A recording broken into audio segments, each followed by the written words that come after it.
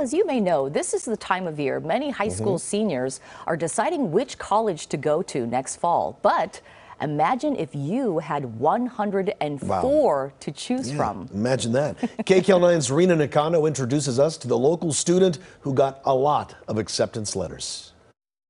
There's a little bit of a problem at Dylan Little's home. Dylan is getting so many things that they don't fit in the mailbox. Universities seem to be fighting over the 18-year-old at Rancho Cucamonga High School. I've applied to around 112 and I was admitted into 104. You heard right. 104 college acceptance letters with $9 million in scholarship funds. But why? I knew that if I started early, like applying to colleges in September, I would just continually evolve into a better applicant, an applicant that I would be proud of, and an applicant that I knew would be super competitive for those uber competitive schools. And it worked. The senior with a 4.6 GPA, leader of the Black Student Union, intern for Congresswoman Linda Sanchez, applied to a school in every state. He says it's to honor his family legacy. My great-grandmother, who helped raise me, because of Jim Crow politics, was not even able to finish school. His single mother, Danielle, says he would visit college campuses as a toddler. Ever since he was young, it was always instilled in him that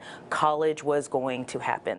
We spoke to a college counselor off camera who said seniors typically apply to about 10 to 15 schools. He's never heard of anyone applying to over 100, but said that's Dylan's choice. As for the scholarship money Dylan will have to turn down, he said that will likely be reallocated to another student or put back into the university's general fund. I'm not trying to steal away anybody's spot, but in my household I was raised with the world was your oyster. National College Decision Day is in just 4 days, so I asked Dylan, what's it gonna be? Princeton, Columbia, and Dartmouth, and I was able to get into Stanford. So he hasn't made up his mind yet, but he says he's proud of his accomplishments and will continue to work hard at whatever challenges come his way. Cast the widest net possible.